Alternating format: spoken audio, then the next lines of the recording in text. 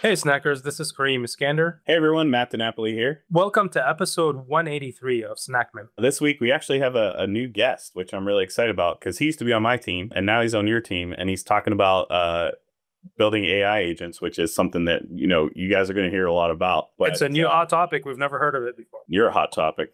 I am a hot topic. A gentleman's name's Alex. Alex, if you wouldn't mind introducing yourself to our snackers, let them know what you do, and then we'll jump right into it. Sure, Matt, Kareem. Great to be here. I'm Alexander Stevenson. You can call me Alex as well. I'm a technical advocate at Learn with Cisco. Matt knows me and Kareem as well previously from DevNet. Fresh back from Cisco Live. I got to meet David Bumble and Network Chuck, and now here with Matt and Kareem. It's like a dream come true. So I'm very honored to be here and support the community. Or a nightmare. Depends on how you spin it. We'll have to build up Alex to be on the same level as David and Network Chuck. So this is the first building block of that. Yeah. So you're here to talk to us about AI agents, specifically with Mistral. So can you kind of give us a framework for either like the use case you were looking into or kind of how you got started in it, and then maybe give us a little bit of a demo of what we're looking at here? Sure thing.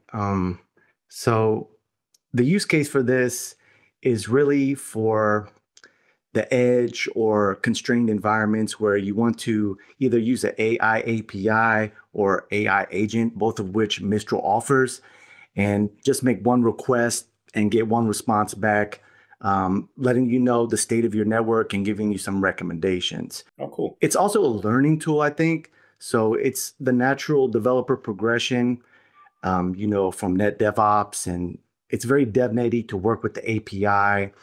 And now we get to do that with the agent as well. So while some people like to use agents in a slick GUI, and that's fine, click and drag, I think many people in our community appreciate being able to work with it as an API as well, and look at the code and see what's going on and play with it.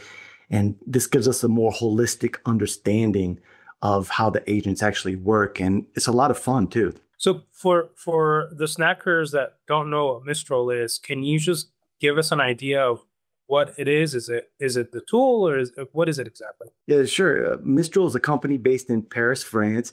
It's a strategic AI partner with Cisco. And while they are not integrated into any products yet, and I'm not saying that they will be, they most likely would be offering generative AI and things like network optimization, log analysis, and troubleshooting. And previously this year, they released an agent along with Cisco called the AI Renewals Agent for customer experience. And they have more AI agents in the pipeline. And I'm interested to see how things are going to develop because they're very well positioned in Europe. They have the more stringent data guidelines there to continue to guide Cisco in an ethical AI direction. So it's very important to understand this company and their place in Cisco's future and ecosystem. But they manage their own models as well, correct? Their own LLMs? Yes, they have many frontier models and state-of-the-art models, edge models. And you can offer, they also offer custom solutions, so you can work with them. I reached out to them. They were very accommodating. Cool. Their infrastructure is immense, and their edge right now is in the awesome power of their frontier models.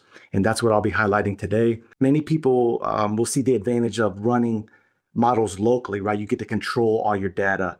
So in this case, we're going to actually be sending the output from Cisco devices to Mistral.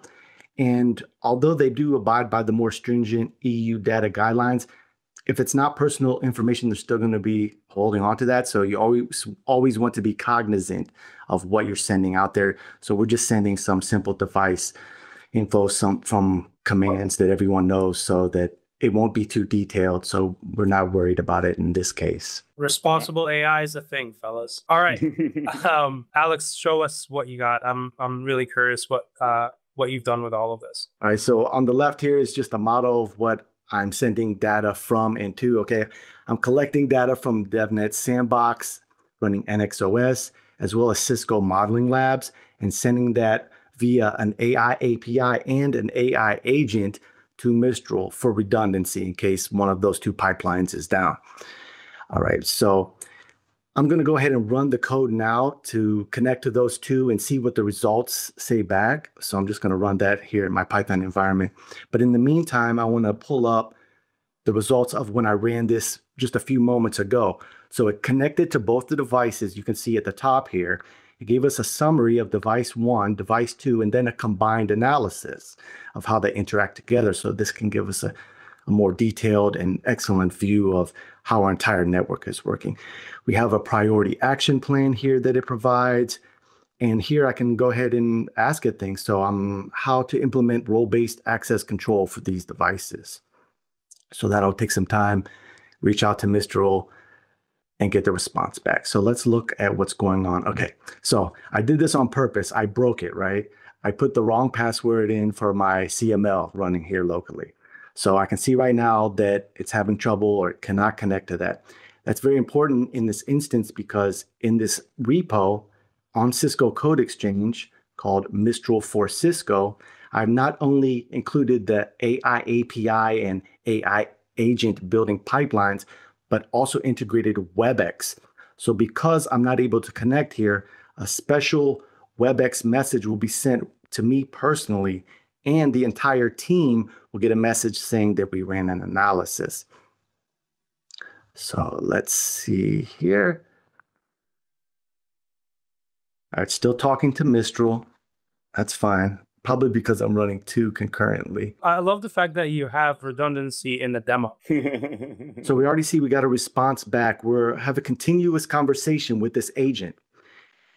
And these are two different agent system prompts I've used, right? So for the AI API, I used a very high level unicorn DevOps super engineer. So we get a very high level response, an overview of the network. But for the AI agent, I told it to be a troubleshooting expert. So here we get copy and paste commands that we can paste right into our devices and implement role-based access control. And these conversations keep going and going, and you can have all kinds of fun with this and play with this. And it's just a great learning tool. I'm very excited about this. Does it actually apply those configuration changes to your network? No, that's a great question, Kareem. And that was the first question I got back after the session at Cisco Live was, can the agent reach out and do these things for me? And the answer is no. And that's something that may be available in the future. I'm not sure, but this is just the first steps in getting there and making sure that we grok what's going on completely before getting to that stage. Yeah, and I actually, Alex, I think you call out something very specific here. You said play around, get comfortable, analyze what is coming back as suggestions. There are ways that we could add in another layer of agent that actually takes those activities for us by us just saying, hey, yeah, make the changes or update the password. And I was actually speaking with some of our SREs on the DevNet side about how they've been leveraging the tools for any configuration management on our side. And they said they kind of almost went too far at the beginning where they were having it update repos within Git. And I was like, oh, but you changed that really quickly. And they said, oh, yeah, for sure. Because there has to be, and that's, I think, kind of a good message as we play with these tools and trying to figure that out is there is still a human in the loop, and it's got to be a human in the loop with the understanding of what is happening. So there is a knowledge base that's going in there. What I'm starting to see, especially in these IT operations tasks, is we're stripping away the tedious activities and we're turning these into more problem-solving engagements. So there is some underlying building that has to occur, of course, to get to what you're showing us here, Alex. But you know, for those people that are clamoring, at least within the IT operations concern, that AI is going to take our jobs, yeah, it's not there yet. I mean, we still need, I mean, we're talking about changing infrastructure at its fundamental level. And for all of, you know, all of us that have worked in networking and IT operations for decades, we know that we can't just do this stuff willy-nilly. So I think that's a good lesson to come out of it. These tools can make our jobs faster, more productive for sure. But I don't think we're at a comfort point yet where we're like gonna let it just do its own thing. But I'm gonna ask you this, Matt and Alex. What if we can still take this a little bit further? I agree. Sure. What if we actually have an agent that basically pumping all the data, the configuration, the telemetry from our production environment to CML? So we have a digital twin of our network. And then all the configuration changes and everything that is automatically made by another agent is implemented on that digital twin of our network. That is possible today because we're actually seeing what's happening, leveraging tools like CML to basically have the agents have full autonomy on the network. And as humans, we can just monitor that and see that they execute the right thing, that the configuration apply, break anything, and then give it the go to touch our production. Yeah, I think the use cases would be fun to work on and build. Yeah, I think that's, I mean, definitely, and I don't disagree with you.